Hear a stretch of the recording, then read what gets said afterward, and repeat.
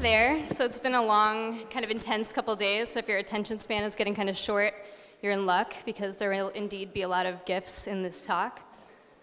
So this talk, it's kind of about my experience learning Scala at work as a web developer and functional programming on the job as a web developer, coming from PHP, and how I think the Scala compiler isn't really optimized for that use case. So it's a little bit at the intersection of two talks that I loved from yesterday, which is Sophia Cole's talk about learning Scala, and Adelbert's talk about how the Scala compiler can help you.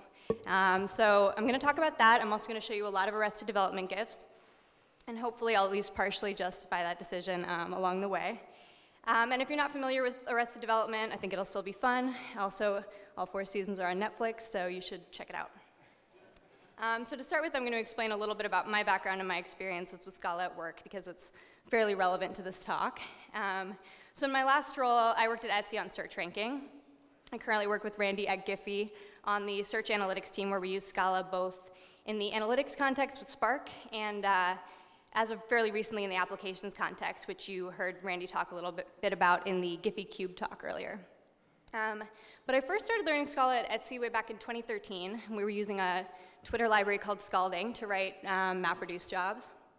And essentially, the idea of how this language fit into our ecosystem, which was mostly PHP, is that after you developed something and ran an A/B test, and we had a GUI for getting basic statistics about your A/B test, if you needed some more insight that wasn't available in our graphical UI, then you would write a Scalding job that would aggregate over our event logs and produce whatever insight you needed to launch your project.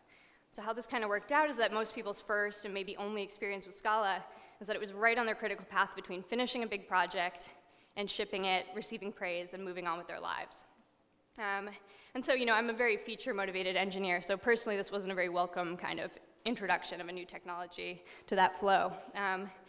And so as you all know, Scala is a very lovely and elegant language, but it's also a big language with a lot of features and idioms, and we were almost fully a PHP shop, so it was fairly different from our day-to-day tool set. And it also came coupled with a bunch of other concepts, like Hadoop and distributed file systems in general, MapReduce as a computing pattern. And then there's also Scalding as a framework, plus a lot of Etsy-specific code and implicits and utilities and things like that. And it adds up to be a lot to learn at once. And the Scalding elephant is on fire for some reason. And suddenly everything's on fire, and your launch is blocked on your ability to metabolize many individually very significant ideas all in parallel. And these are some fairly dramatic slides, but this isn't really meant to be a knock on Etsy or on any of these technologies at all. It was really a blessing to have access to, a world-class, cutting-edge data and infrastructure. But I think some of us in the feature development community at Etsy ended up kind of thinking about ramping up in the stack as being a bit of a side quest, and didn't take the time to learn the language or the ecosystem like we should have. And so even with fairly good intentions, you could have an overwhelming first exposure to Scala. It's also not unique to Etsy. We've had some of the same growing pains at Giphy, using Scala in the service context. You're trying to learn functional programming, JVM principles, high-level microservices best practices, Akka, and as you might guess from the slide, a Java-based dependency injection framework. And so this is really a fairly common experience, I think, because Scala's massive success, especially in new and rapidly evolving contexts like big data and microservices, means that people learning it on the job often have a lot of new ideas coming at them all at once and a lot to metabolize. So what does any of this have to do with the Scala compiler? How am I possibly going to justify the clickbait title about Lucille Bluth? Well, I think it can be tough once you've gained fluency with the language and a set of tools to remember what it was like to be in the weeds with it.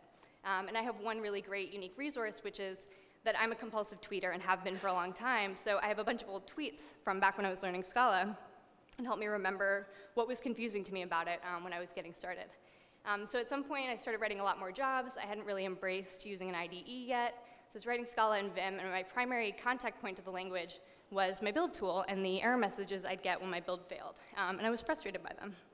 And so I tweeted that the Scala compiler reminded me a little bit of Lucille Bluth, and if you're not familiar with this character, she's kind of like Mr. Burns meets Dorothy's mom from Golden Girls. She's kind of a little evil, but a little fun.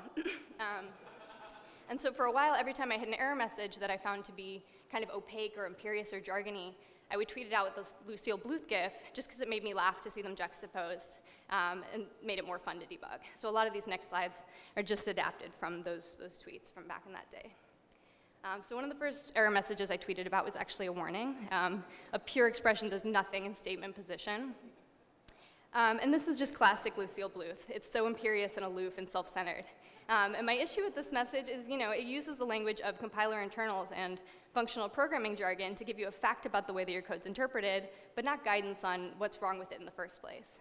So pure, is functional programming jargon for no side effects. And I think the average functional programming beginner would understand no side effects a lot better than pure, and that language would be more accessible.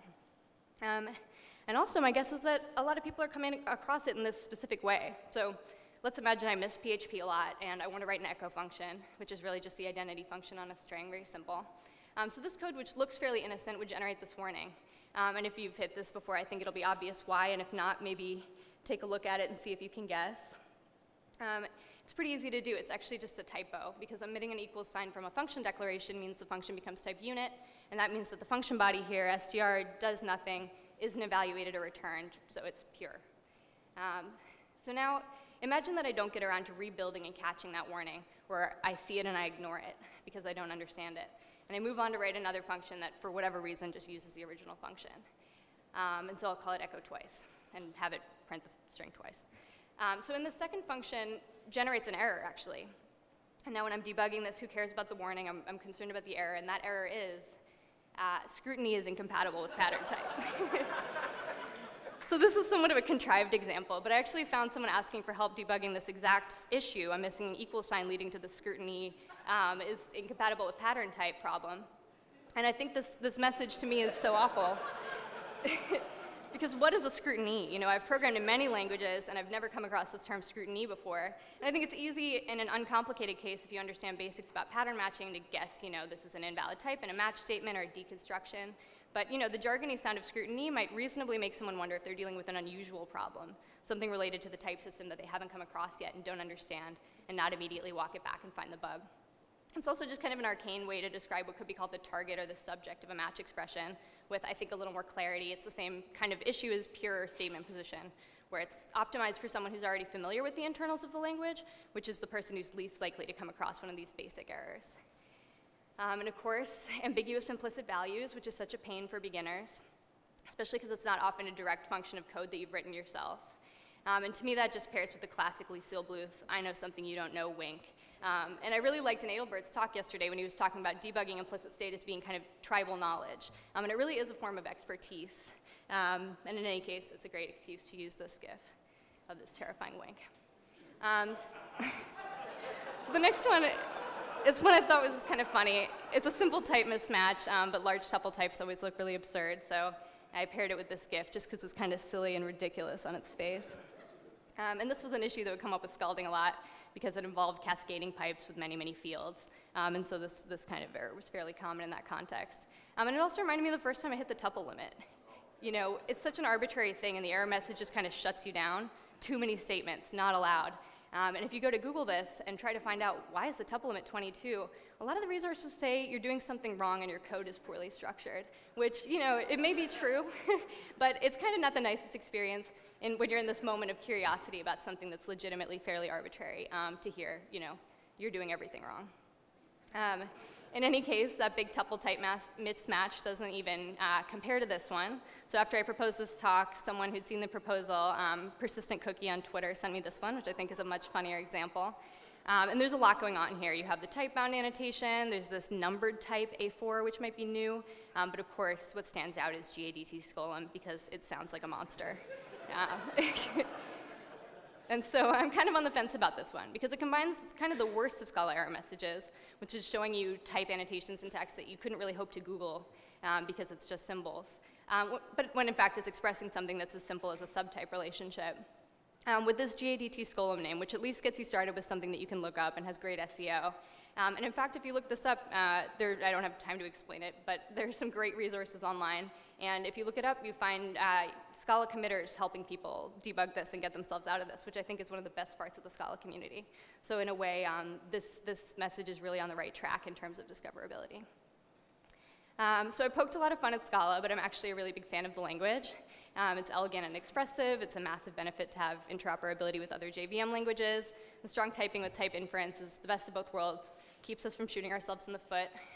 I'm sure if I were trying to do the same talk about PHP, you would just see a lot of Joe Bluth, because it's very easy to make a huge mistake, a lot easier than in Scala. And for one last tweet, one thing I really also love about the Scala community is that there's some great resources for getting a baseline understanding that makes these kinds of error messages a lot easier to parse. For me, taking Odersky's Scala Coursera, functional programming in Scala, really changed my experience by giving me insight into the language design decisions that underpin a lot of these common issues. And I think that folks working on the language are very open to feedback on how to make it more approachable and friendly. In fact, since I proposed this talk, this PR for configurable error reporting update was started, which is aimed at least partially at language friendliness. And you could imagine you could harness it to create maybe something like a more beginner-friendly compiler mode with references to the excellent learning resources that are available, or even something as simple as providing like natural language information about type relationships rather than ungoogleable sequences of characters. So my mission for this talk was accomplished before I even made my first slide, and that's really great. So thank you guys so much for listening. I hope this was fun for everyone else, because it was a lot of fun for me, obviously, to put together. So thank you.